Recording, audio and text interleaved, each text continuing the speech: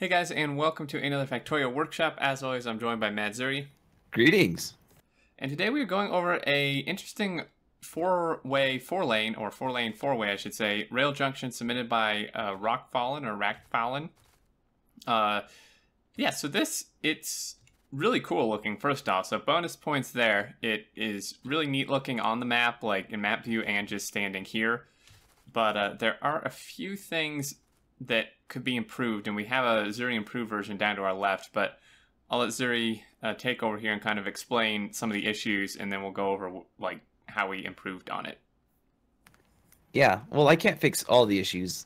I'm not very fond of the lane swappers. Some people swear by them, but personally I don't like them.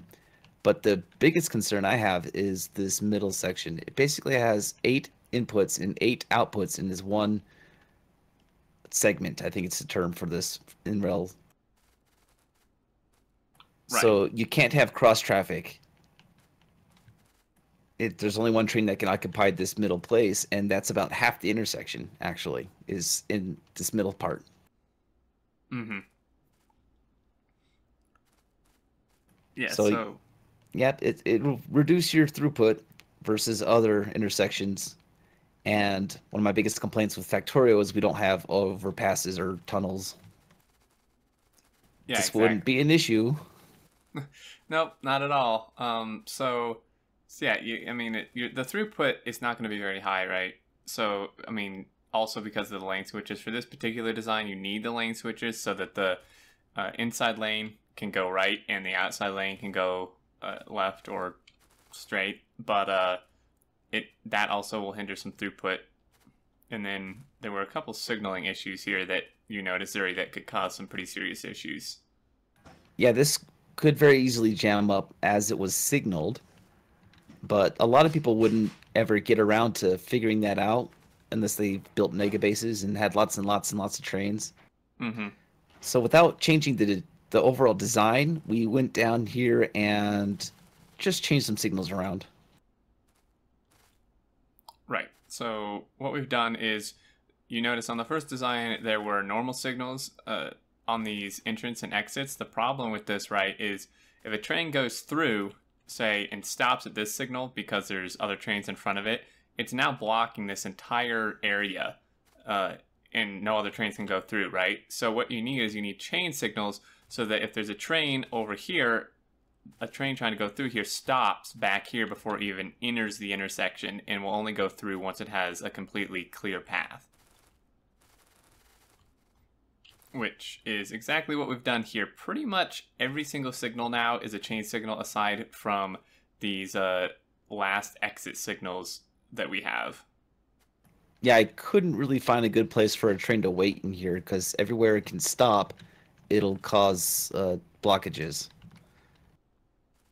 Yeah. So we made it essentially so that if a train comes to this, he has to stop before he even enters any part of this, and will only go through once he has pretty much an entirely clear path through the whole thing, because these are all chains. Some of them get really close though, like a train coming on the inside lane can stop here, which is just right before the mess. Yeah, that is a good point. So he can get pretty close. But yeah, so that's just the fixes. We didn't mess with the actual design, just changed some signaling around. And, you know, like we said, bonus points for it looking really cool and stuff. But in terms of efficiency, there are some flaws just in terms of getting trains through here at a high rate. But, you know, as Zuri said, a lot of people may not discover it. So if you're just running, you know, a medium-sized base with maybe 20 trains or something, you may not experience the issues that we mentioned.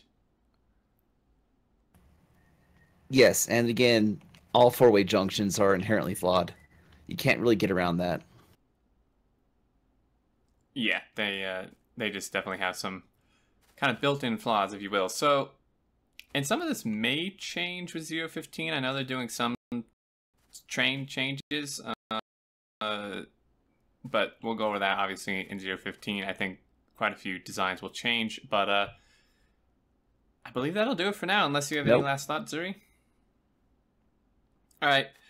Thanks as always, guys, for watching. Hope you enjoyed. We'll include the original blueprint as well as our fixed one in the description, just in case you want to like compare and contrast or whatever. But yeah, I'd love to hear your thoughts down in the comments. Any more submissions as well. And until next time, we'll catch you later.